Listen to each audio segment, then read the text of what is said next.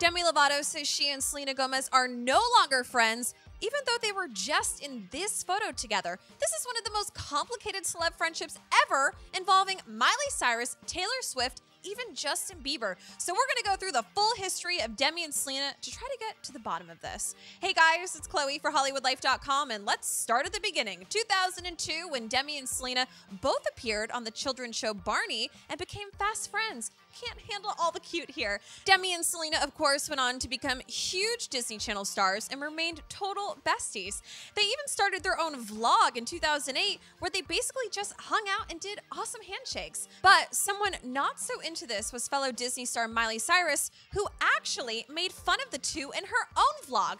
Insert vlog joke here. Yo. Yo, yo. Yeah, I said it twice. Got a problem with that? Yo! Yo, yo. Yeah, I said it twice. You got a problem with that? Yeah, I do. Maybe Miley was jealous of how close these two were, like at the Teen Choice Awards that year. But moving on, in 2009, Demi and Selena reunited on screen in the Disney Channel original movie Princess Protection Program and collaborated on this super cute BFF anthem, One and the Same. Okay, but here's where things get really complicated. Demi gets asked by a fan about Selena in 2010, and here was her response. Ask Taylor, as in Taylor Swift. So seems like Demi was not happy about Selena's newfound friendship with T-Swizzle. She hinted as much in Girls Life magazine, where she said she wishes the best for Selena, but that true friends don't let their friends or family be mean to you. If you can't trust somebody, you can't be friends with them. Now, maybe Demi wasn't thinking clearly, because in 2010, she also checked into rehab and admitted a few years later that the friends that were the most supportive during her recovery were Nick Jonas and Selena. Selena called me crying when I was in there and was just so worried, and I was like, look, I should be the one crying. It's all good. But she was so worried, and ever since then, you know, we've gotten closer. And friendship back on track. They even reunited at the 2011 Teen Choice Awards. Selena also interviewed Demi on the red carpet at the VMAs that same year. However, speculation that they'd grown apart started again when fans noticed that they didn't interact at all at the 2012 Teen Choice Awards, and Selena left with her then-boyfriend Justin Bieber amid rumors he was pushing them apart. But we're gonna get back to the Biebs later. 2013 was an on-again year for Delina. They showed support for each other's new singles on Twitter, and Demi talked to MTV about remaining close to Selena. We realized that life is so short, and that when you have people in your life that love you so much, then you should just like always be around them. Okay, and Selena also performed on The X Factor while Demi was a judge in November 2013 and posted this picture backstage with the caption, "It's just the evidence of forever, no matter what." They were also spotted getting dinner together a few months later and exchanging this super sweet hug.